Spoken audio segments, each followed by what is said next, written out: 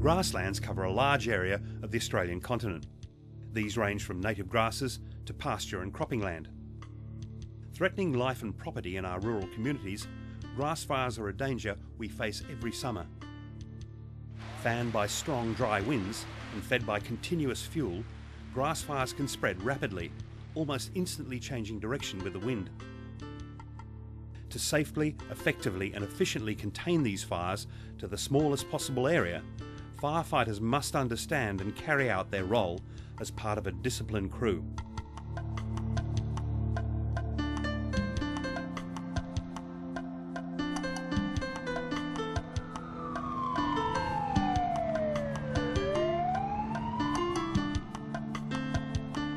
Crews turning out to any fire must wear approved personal protective clothing appropriate to the task. This will include overalls or trousers and coat, helmet and boots. In addition, goggles, gloves and dust masks should be carried and worn as necessary to prevent injury and ease the effects of the smoke, heat, dust and burning embers you may encounter. For your health and comfort when working in hot conditions, you should wear the recommended minimum clothing underneath personal protective clothing. Ensure that it is loose-fitting and made of natural fibres. Heat and hard work can bring on dehydration. To avoid this, you should commence your fluid intake prior to starting work and continue to drink water, alternated with electrolyte replacement drinks, during your shift.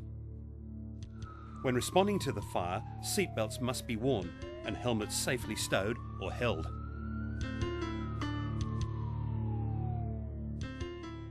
Wear approved personal protective clothing and equipment. Drink water alternated with electrolytes. Fasten seatbelts and stow helmets.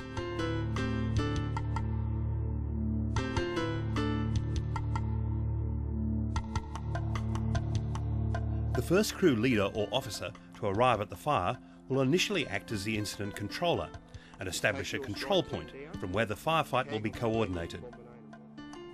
The incident controller will size up the fire and provide a situation report to the radio control station. Come on you guys, we're doing the briefing. Let's go. Incoming crews will be briefed so that they know their task, the radio channel to be used, the method of attack and any fireground safety issues. As the incident grows in size and more tankers are needed, the control point may become the operations point. As strike teams arrive from the staging area, they will be checked in and briefed using the SMEAX format prior to their deployment to the fire front. Take your strike team down, tag onto the back of Clonbinane and Wandong on the eastern flank. I have another strike team coming in, which I'll put onto the western flank. Each firefighter must know they are responsible for their own safety and the safety of fellow crew members. Know who you report to. Be briefed on your task. Look out for your safety and those you are working with.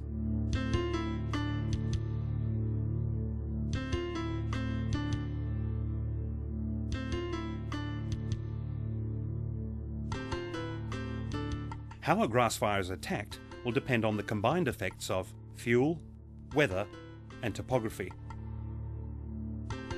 When fighting a fast-moving grass fire, you need to take each of these factors into account so that you will know what the fire is doing and what it is likely to do. The strategy and tactics chosen to attack the fire will depend on its rate of spread, flame height, fire intensity, current and expected weather conditions, access to the fire, and available firefighting resources. Methods used to attack a grass fire may include direct attack, parallel attack, or indirect attack.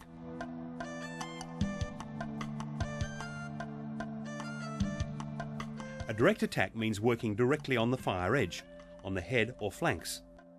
Direct attack is generally used, and most successful, where flame height and fire intensity are low. Two forms of direct attack include a head attack, which involves attacking the fire directly at the head and continuing to knock down the flanks by working towards the point of origin. And a flank attack, which involves attacking the fire directly on the flanks. This may be carried out by working from the point of origin towards the head of the fire with the aim of pinching it in. When carrying out a direct attack, take particular care when working along fingers, as these may quickly join up. Watch out for any spotting activity, as you may become trapped between the main fire and the spot fire. You must always know the part of a fire you're working on, and be constantly on the lookout for any change in wind direction, as this can quickly turn a flank fire into a head fire and threaten your safety. The parallel attack method is used for low and moderate intensity fires.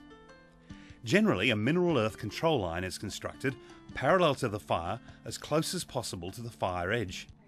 A broad range of equipment may be used to do this, including graders, bulldozers, disc ploughs or other earth-moving machinery. When the control line is completed, fuel between the main fire and the control line may be burnt out under close supervision. This usually occurs on a flank, working from the point of origin, using the blacked out edge as your anchor point. Control line construction must stay ahead of any burning out activities. You must understand that the further you work away from the fire edge, the greater the personal risk if the fire changes direction or fire intensity increases. The indirect attack method requires working from a control line. This will be located some distance from the fire perimeter and may be constructed using machinery, or it may include a natural feature like a river, creek or washaway. Backburning may then be used to burn out fuel between the control line and the approaching fire front. Backburning is potentially hazardous and needs experience, knowledge and skill to achieve a successful outcome. Backburning will only be carried out when authorised by the incident controller and supervised up and down the chain of command as appropriate. Grassfire attack methods depend on the combined effects of fuel, weather, topography, firefighter safety, rate of spread, flame height, fire intensity, access to the fire, and available resources. An anchor point is defined as an advantageous location from which a fire line can be constructed. It is used to minimise the possibility of being outflanked by a fire while the line is being constructed. An anchor point may be an existing road or track. Alternatively, the burnt ground can provide an immediate anchor point as crews progress along the blacked out fire edge. Know your anchor points and have 2 escape routes.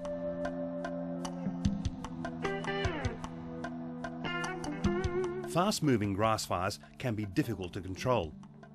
In extreme wildfire conditions, you may need to take a defensive strategy and move into asset protection to minimise loss of life and property. This may take many forms, including protecting homes against ember attack from an approaching fire front. In these conditions, the building may also provide protection until the fire front passes.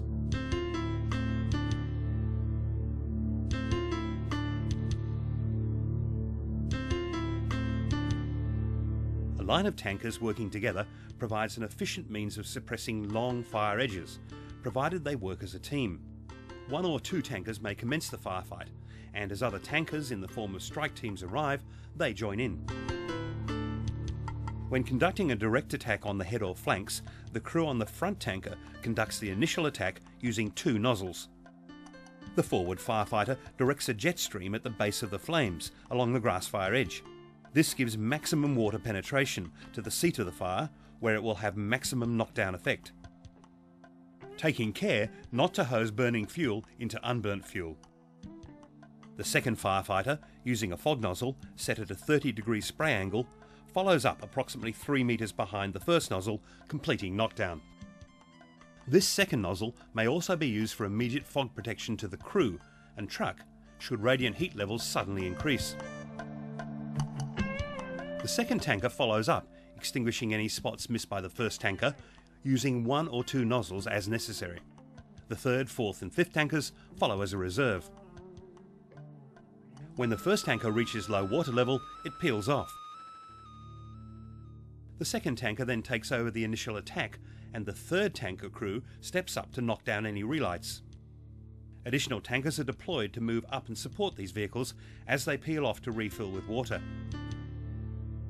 There are a limited number of tankers fitted with the Magnum nozzle. This is used to knock down a grassfire edge in conjunction with the crew using handheld nozzles. In In any Grassfire attack, experienced drivers should be at the wheel, as they play an important role in successful firefighting operations.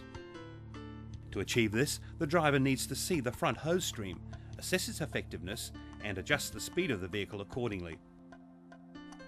By keeping the window open, the driver can also feel radiant heat levels and adjust the distance from the fire edge to protect the crew.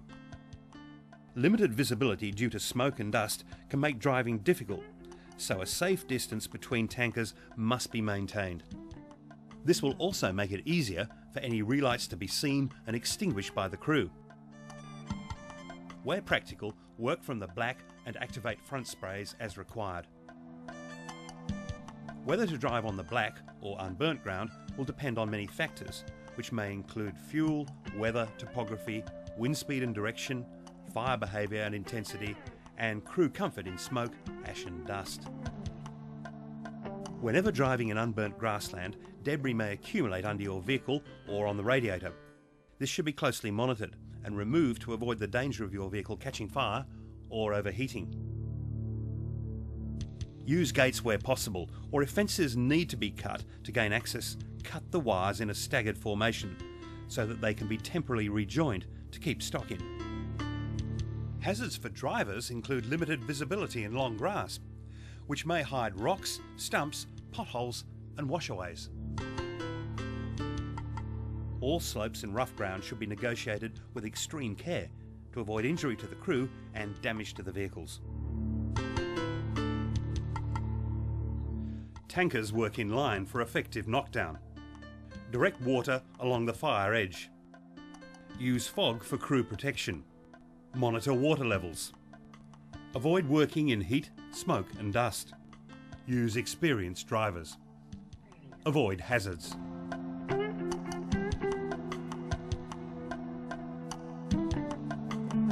Roadside reserves in heavily timbered areas pose additional risks to your safety.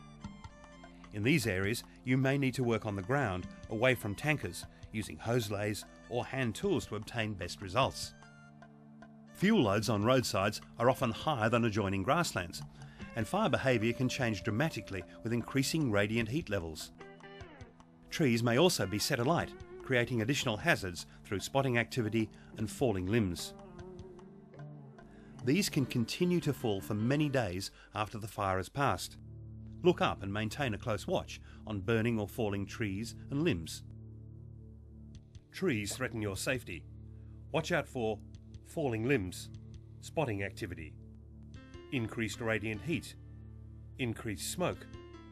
Stay well clear and upslope of dangerous trees. Water is an important tool when used for attacking grass fires, and it must be used effectively and efficiently. To maintain a successful grass fire attack with tankers, an adequate supply of water needs to be accessed within a short turnaround time.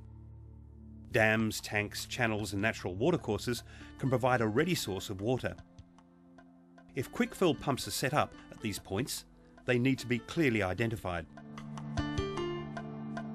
Use water effectively and efficiently. Identify water points.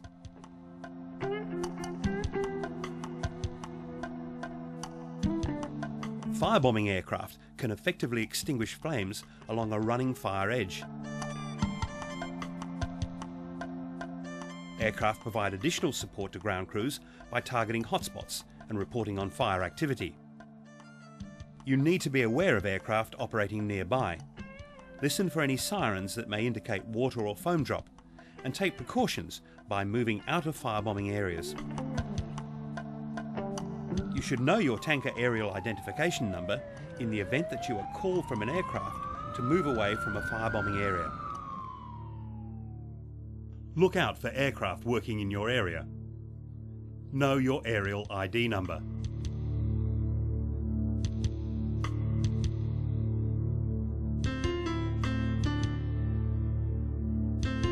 The use of Class A foam can improve the effectiveness of water. You need to understand when, where and how to use it, and what proportioning rates are used to produce the best results for variations in fuel type, quantity, size and arrangement. Class A foam solution provides for quick wetting of grass fields to attack and knock down flames along a fire edge. Conventional jet spray or fog nozzle should be used for foam solution application using the same techniques as for water during knockdown operations. For all applications using solution, it is proportioned at between 0.1% and 0.2%. Where timbered areas need to be protected, a foam blanket can be applied by a foam-making branch pipe at a higher concentration of approximately 0.3%. This aerated foam solution makes white bubbly foam that sticks to vertical surfaces like trees and other vegetation. Water that drains from the foam is absorbed into A-class fuels, making them too wet to burn. A simple rule when using aerated Class A foam is wetter is better. Class A foam is also effective for mopping up to penetrate and cool smouldering fuels such as cowpats, tussocks, stumps and logs. Foam application can make for slippery conditions on the ground, so you need to take care to avoid falls. Class A foam must not be used near waterways or dams. Restrictions also apply on organic farms and water catchment areas. Class A foam improves the effectiveness of water. Solution is applied by conventional nozzles. As foam, wetter is better. Minimise environmental impact. Manage human health and safety. Users to be competently trained.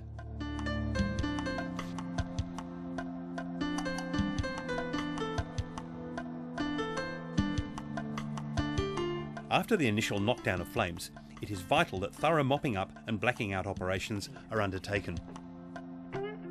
In grass fires, firefighters need to achieve blackout of the burnt ground in order to prevent any relights.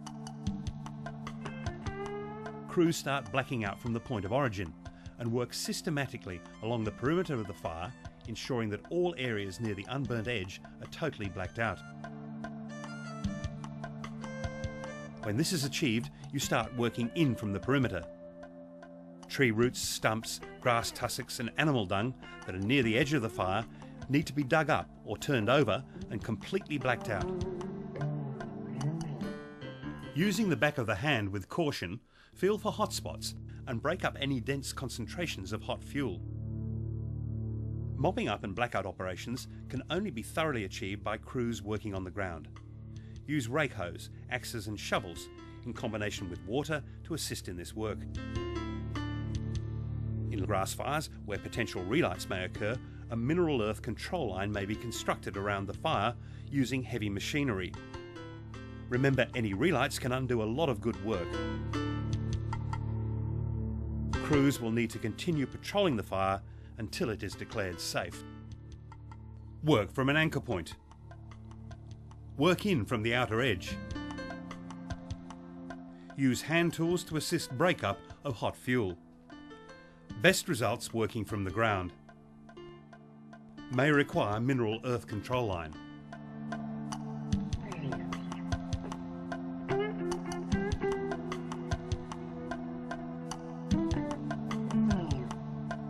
Firefighting can be hazardous, so remember that firefighter safety takes priority over all other fire suppression activities. Be briefed on your allocated task and know whom to report to. Changes in fuel, weather and topography are factors that may dramatically alter fire behaviour, intensity, direction and speed. Constantly monitor water levels and maintain a safety reserve. If conditions deteriorate or become unsafe, you should use planned escape routes. Work from an anchor point. Working under or around treed areas increases the risks to your safety. Take care when working near heavy equipment and farm machinery, as you may not be seen or heard by an operator.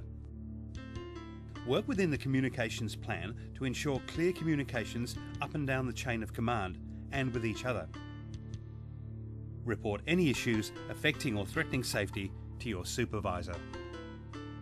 Although grass fires may be fast-moving and rapidly change direction, the principles outlined in this video will allow you to operate safely, effectively and efficiently on the fireground.